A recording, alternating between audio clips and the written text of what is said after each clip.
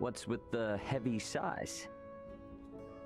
I find myself taken aback by the sheer scale of the universe. To think that each flicker of light I see is a world not unlike the only one I have ever known. Yeah, it does have that effect on people. Not to mention, your planet, and mine as well, are both much smaller than the ones we see shining out there right now. Surely you jest. There are exceptions, of course, but most of what you see in front of you are stars. In other words, they're suns.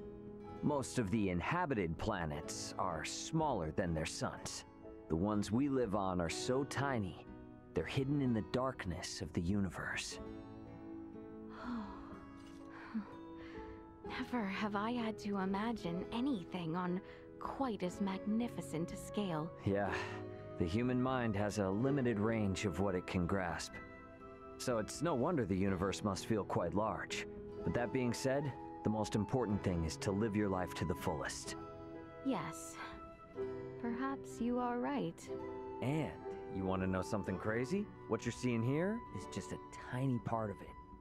Certainly, now you jest. Oh, I'm no jester.